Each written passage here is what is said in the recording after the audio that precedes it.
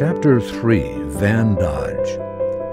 In 1884, Van Herbert Dodge, William and Mary's son, took the reins from his father and became the second generation to run the inn. 4 years later, he married Alice Stebbins, the principal of a local private school.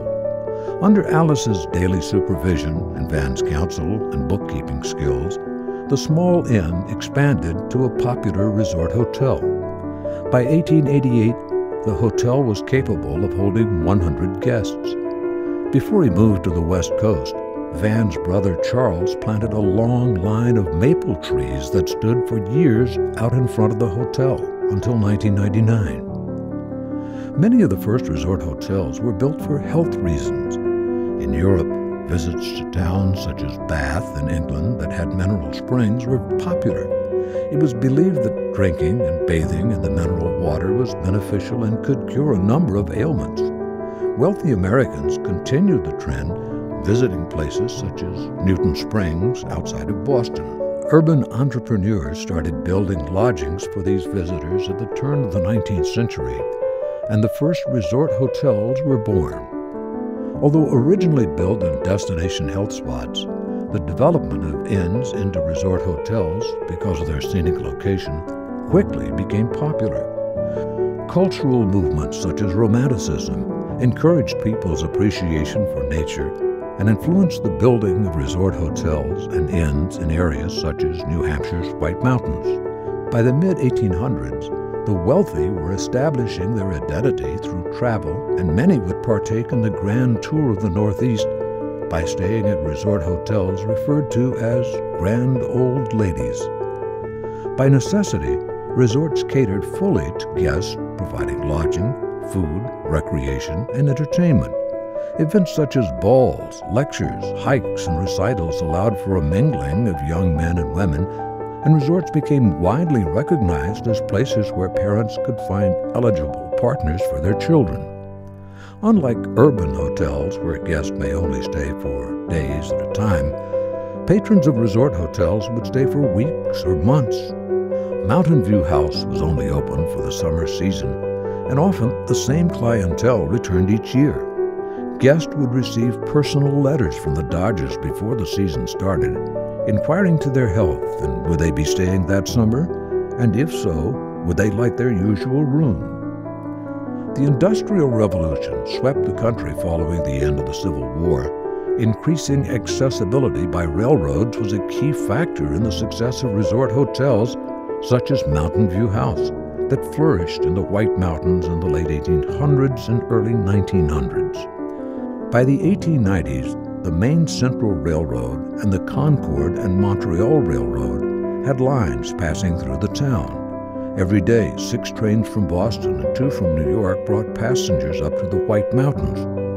The Boston and Maine Railroad also ran a line through town. Each railroad company had their own station in Whitefield, and 2 of them are still standing today. One is now the American Legion building, and Dunkin' Donuts now occupies the Boston and Maine station.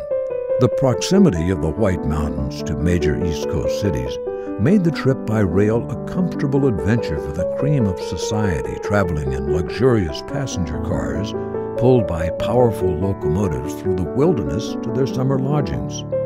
When the guests arrived in Whitefield, they not only found a busy timber industry, but also a thriving retail community. Downtown clothing stores, apothecaries, and dry goods merchants proudly displayed their wares in the shop windows. By 1900, there was a greater concentration of resort hotels in the White Mountains than anywhere else in the nation. At any given time, more than 12,000 people could be accommodated in the area's many resorts, inns, and boarding houses.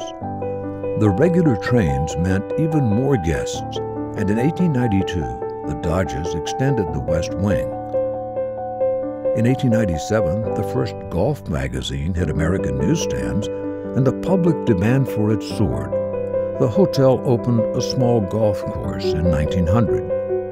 On July 20th, 1889, Barnum and Bailey Circus, the greatest show on earth, came to town. The circus set up their tents on the fields of the Chase family farm. The whole menagerie, including elephants and zebras, arrived by train.